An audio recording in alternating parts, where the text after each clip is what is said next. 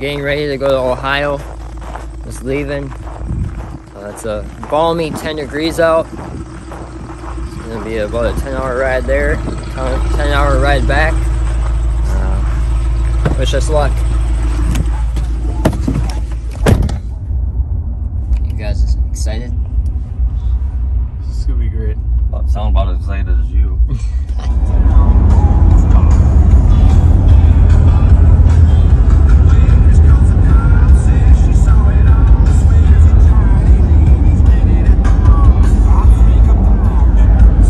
We've got a sleeper.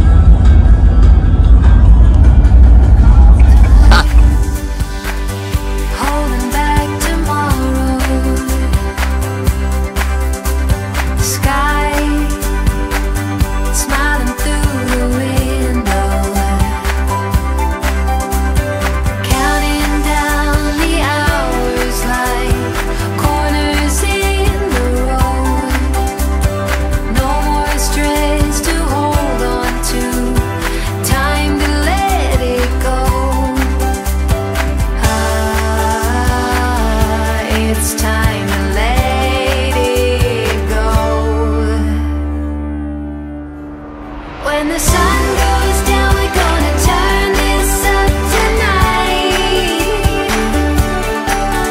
Move your feet around till it makes you feel alright.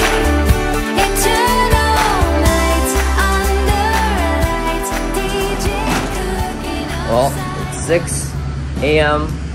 We're just leaving Crawfordsville, Indiana. We've got about 2.5 hours left to go. I don't know how warm it is out, but it's not very warm out. Forgot my jacket in the truck overnight. I don't know about Owen, but the beds here was just like taking the valve covers off your race car and sleeping on the valve springs. Yeah, I was too tired to realize. I'm telling you right now, guys. It was pretty bad. I could have probably slept better on the floor. So, you know, I talked to Dad this morning, and he slept better than we did. You want the front seat or the back? Doesn't matter to me. All right, I'll sit in the front.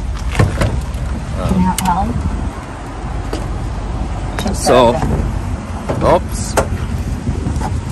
So, like I told everyone, we are just leaving Crawfordsville, Indiana. We got about 2.5 hours to go until we get to Cincinnati to pick our motor up. And it's a 10-hour trek back home. Anything else you'd like to add? No, I thought it'd be warmer here. I'm disappointed. If you guys need a COVID test, it says call 513-972-4622. So we just arrived here at LaFeur's to pick up our 604 crate motor, and look at what we found. What a beautiful car. Michael at Slicker Graphics got it up here. He didn't like it. Can't show you their secrets.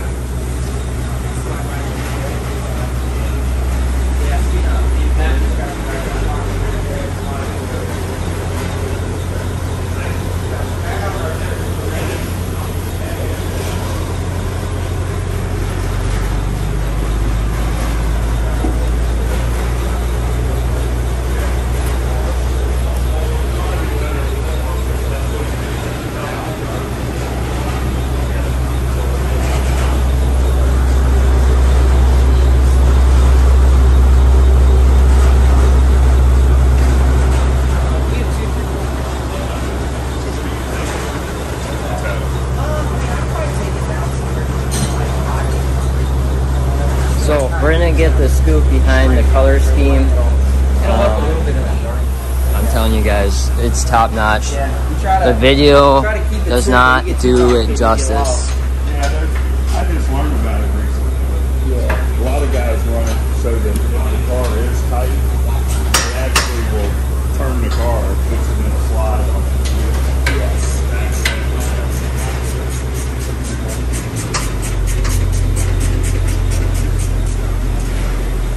So this is Michael LaFeur's. Tell us, basically why you guys have the color scheme this way, and what the history behind the 90 is. Well, let's see. The colors come from 1975. My grandfather was driving for a gentleman named Jim Dietz, and he just got out of a ride, and he worked for Jim. And Jim's like, "Hey, let's get together. Let's put a team together. Let's race." And they picked, I think, the green color because the guy he drove for before, he didn't believe in green. I guess bad luck. And so they went ahead and they said, let's go green 13. I don't know where the yellow exactly came from, but that's the colors they had that year. And they went out and had a pretty great season. I believe they won like 30-something features that year between Brown County Speedway, which they won the championship there and won all 18 races that season there. And they won some races at Eldora and Northern Kentucky Speedway, which is Florence Speedway now.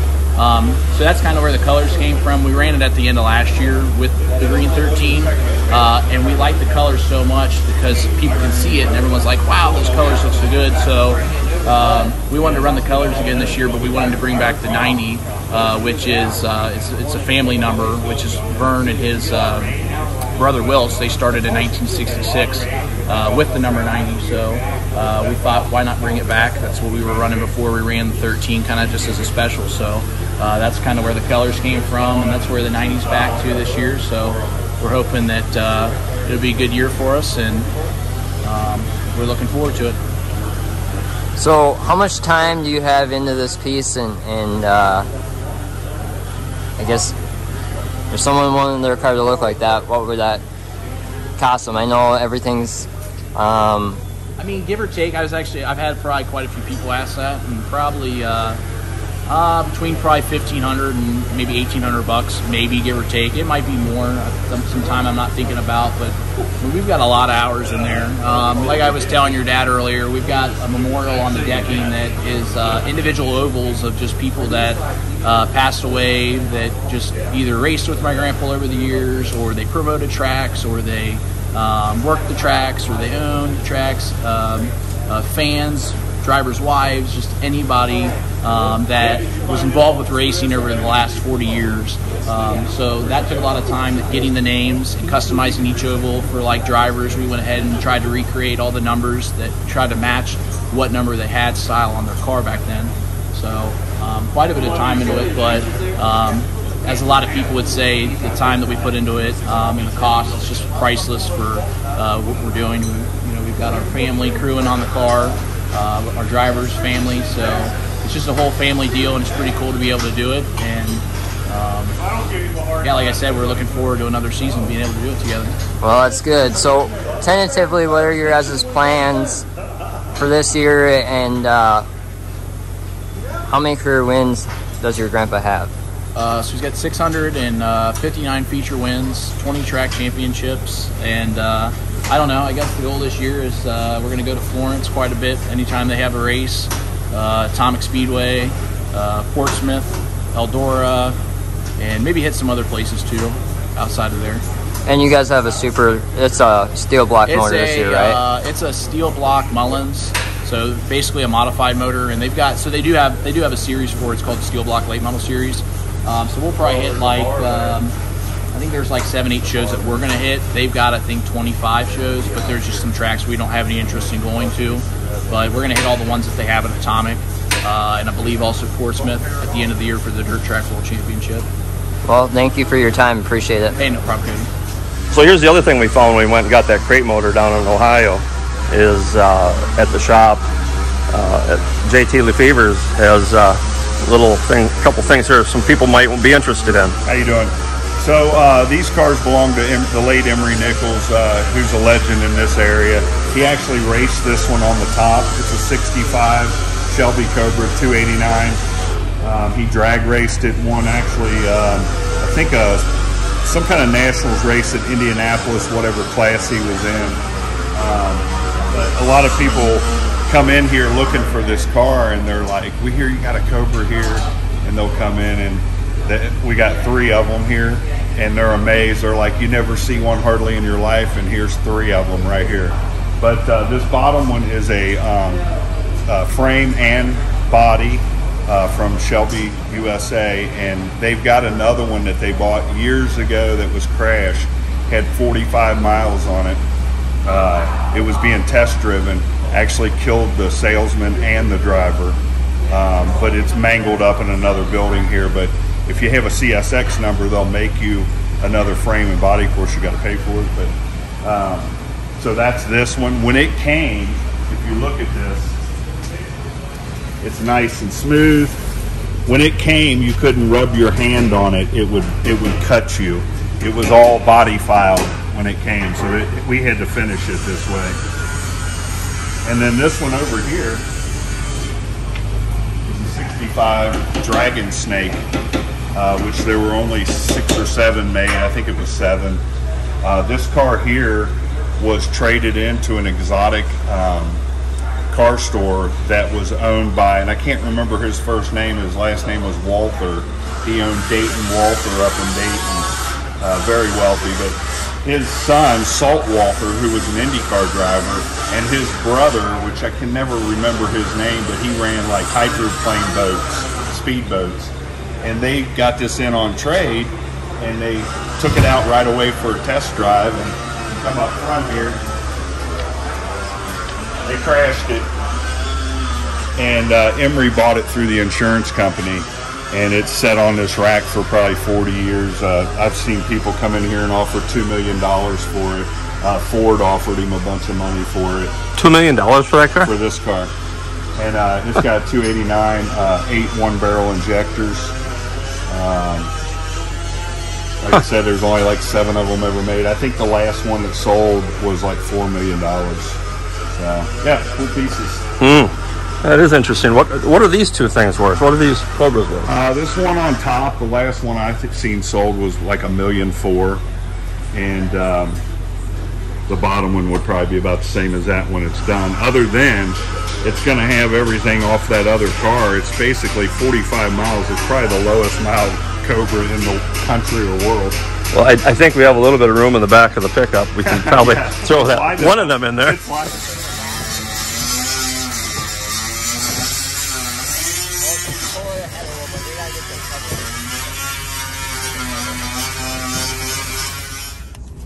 So we just left LaFleur's, picked up the 604 crate. I think I can say that we never expected to see what we saw today. What'd you guys all learn? I mean, there's an awful pretty race car. That was one thing. But when we, the grandpa who races that car is 80-some years old. Yeah. And he's got over 600 feature wins, 659. Yeah, he's the Dirt Track Hall of Fame, and he's still competitive. So the other cool thing was never expect to see a Cobra, let alone 2 of them or whatever that other thing was there. You know, and listen to the stories on that. It was an educational day. It wasn't just a good day to get a 604 crate motor. Oh, and they're very, very nice people. Like, very nice people. Opening arms and all. So, it was nice to chat with them. It's unfortunate that we have a 10-hour ride back home. Otherwise, we could have been there a lot longer, but... Well, sorry you didn't see everything I thought I was taping. Forgot to push the button. But anyways, we're going over this bridge, and that's Lake Michigan for anybody that hasn't been to Chicago. If you haven't, you haven't missed much. You know, we might use some of the content, so shut up. Inspirational. It is kind of cool as an old, I mean, big Chicago, you know, it's a big old city. Old, man, there's a lot of old stuff here. That's the city skyline, if you can see it there. Oh my. There you go, Tim. Well, we've added to our adventure. We think we might have took the wrong turn in Chicago. Dad's phone is from like 1982, and doesn't like the toll roads. It said save a few Yeah, miles. Dad had save 7 extra minutes, no tolls. No Guess tolls, what? and guess what it did? We're in this part of town where we know we're in bad shape because this is a ex-police car and they stole it. They took the license plates off of it. Just to show you how much time we saved, when we took off this morning, getting that motor, it said that we were going to be home at 8:35. Check that out. 9:55. Huh. Good job, Junior. That's not my fault. That's your fault. Oh, and it gets better. Look at the traffic jam. Both ways. Look at down there. It's not even quality time with Cody anymore. It's quality time because of Cody. It's not.